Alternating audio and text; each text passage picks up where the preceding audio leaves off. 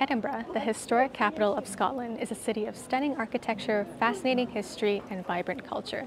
Spending 48 hours in Edinburgh is a great way to experience the best of what the city has to offer. In this video, we'll give you some ideas for a 48-hour itinerary that will help you make the most of your time in this lovely city.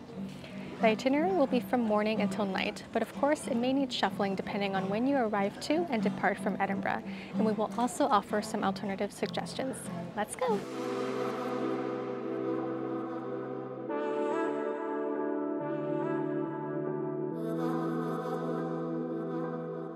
On day one, after some delicious breakfast, walk it off and get in some exercise by hiking up to Arthur's Seat, the extinct volcano that looms over Edinburgh. From the top, you'll be rewarded with panoramic views of the city and beyond. The climb is moderate in difficulty and takes around 45 to 60 minutes, depending on your fitness level and pace. If climbing is not your forte, you can consider instead visiting Princes Street Gardens, a picturesque green space in the heart of the city, or the Meadows, another beautiful public park in the south of the city. If you'd like a smaller climb, head to Calton Hill for lovely views of Edinburgh. Next, head to the historic Edinburgh Castle, which sits atop Castle Rock overlooking the city and is home to the Scottish Crown Jewels and St. Margaret's Chapel, the oldest surviving building in Edinburgh. Be sure also to stay for the shooting of the 1 o'clock gun. As popular an attraction Edinburgh Castle is, and as much as everyone says that you must visit the castle when you're in Edinburgh, we know that castles might not be everyone's cup of tea, so don't feel pressured to go if you really don't want to. A few alternatives to visiting the castle are the Scotch Whisky Experience, an interactive attraction that tells you the story of how whiskey in Scotland is made.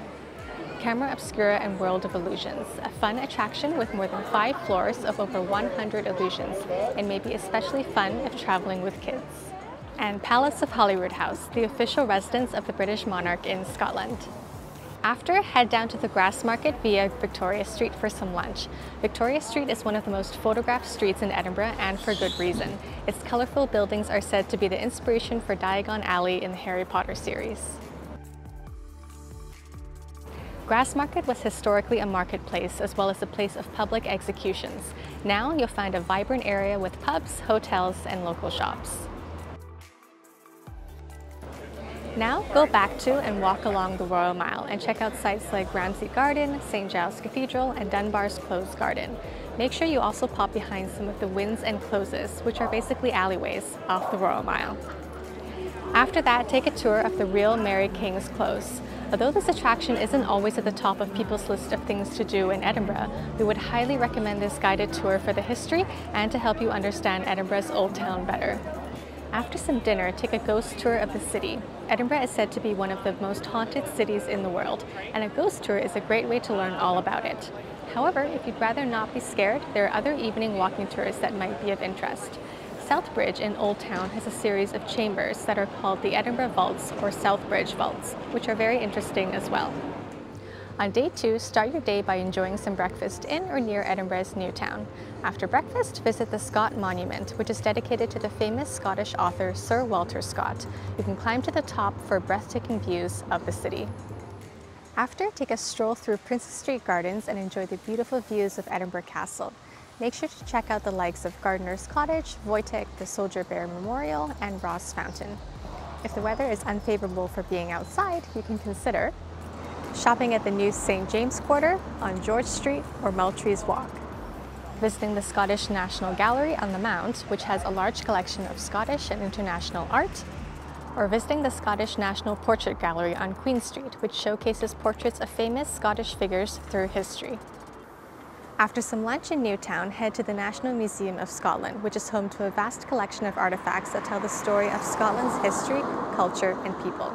Some highlights include the stuffed body of Dolly the sheep, the first cloned mammal, and the Millennium Clock, which combines art and science to depict the passage of time. Other places that you can consider visiting include Surgeons' Hall Museums, which shows the history of medicine, surgery, and pathology, or the Royal Botanic Garden, one of the finest botanical gardens in the world and which offers a peaceful escape from the city's hustle and bustle. After dinner, catch a show at one of the city's iconic theatres, such as Edinburgh Playhouse or Festival Theatre. Alternatively, get some laughs at the Stand Comedy Club, which hosts regular comedy nights featuring both up-and-coming and established comedians. And finally, finish the night by visiting some of Edinburgh's many pubs and bars. If you'd like more detailed information on this itinerary and its alternatives, including a few restaurant and tour recommendations, then be sure to check out our accompanying blog post, which you'll find in the description below. We also have lots of other Edinburgh videos, which you'll also find in the description below. We hope this gave you some ideas for your trip to Edinburgh. If you have any questions about Edinburgh, let us know in the comments below and we'll be happy to help. Please give this video a like, subscribe to our channel, and we'll see you in the next video.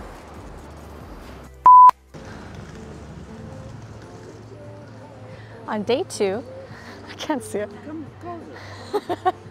The street gardens I picked out. I don't want to film today. A vast collection of artifacts that tell you the story of Scotland. After some lunch in... That's it.